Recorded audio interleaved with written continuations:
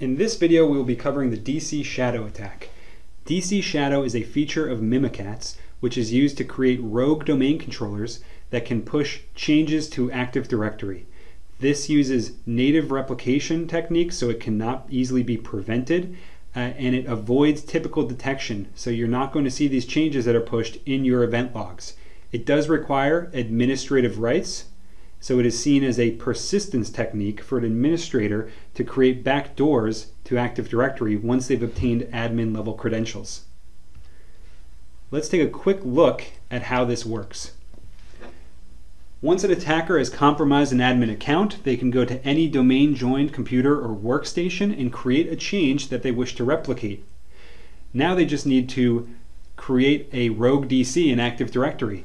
They do that by registering specific service principal name values on their rogue DC computer where they are executing DCShadow from.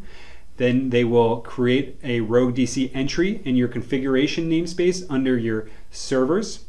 They will trigger replication to a valid domain controller, which will then see the pairing in the configuration namespace and go to the rogue DC to pull replication data from. That change will be replicated, and after it's all said and done and the change is committed, DCShadow will clean up the tracks, remove the SPNs, and delete the rogue DC from the configuration namespace. So let's take a quick look at this attack in action. I'm going to log on to a workstation PC here as my user Tony, who is a domain administrator in my environment. Now DCShadow can be used to push any change. This is used for persistence, but in this demo I'm going to show you how this can be used for privilege escalation. Let's say Tony here has compromised a domain admin account but wants to move into another trusted forest as an administrator.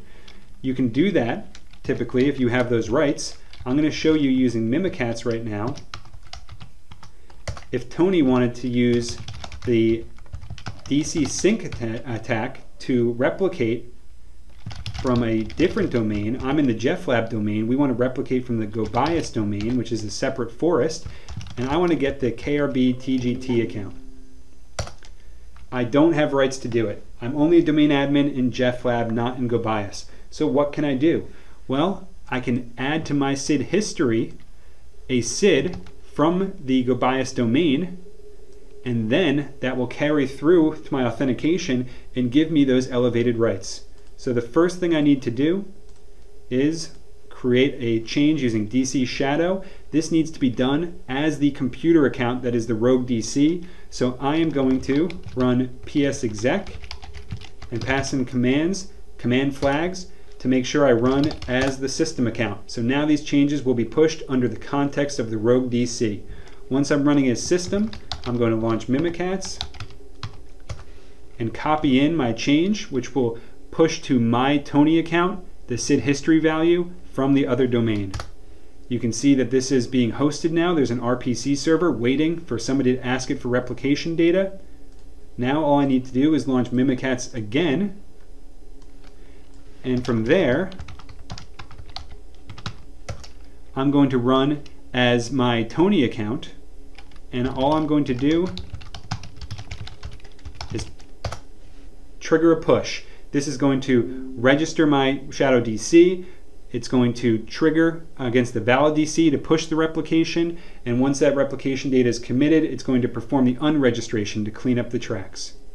So once that's done, I need to log back out and log in again so I can get my updated access token with my new SID history.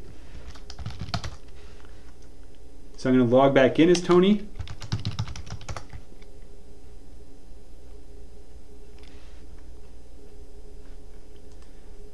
Now that I'm back in as Tony, let's take a quick look. You can see I now have the GoBias AD admins group, which is what I just pushed as part of my SID history. It's now in my access token. So now all I need to do is try that same Mimikatz command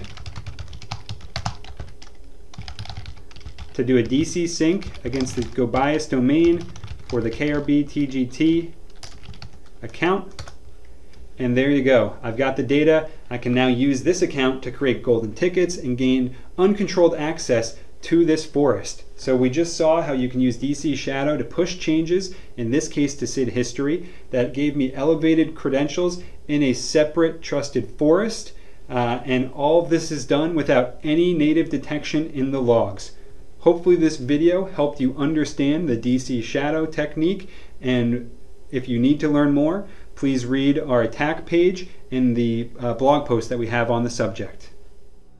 To find out more about attack strategies and how to defend against them, go to netrix.com/attack.